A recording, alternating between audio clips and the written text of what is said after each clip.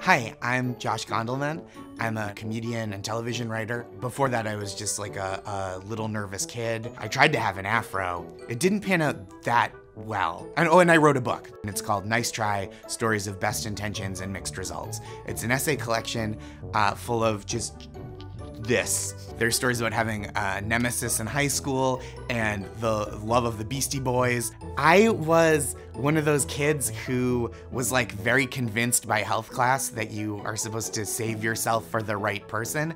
And I think that's terrible advice because you're like, hey, I'm in love with you and I'm bad at sex. So you're welcome, happy birthday or whatever.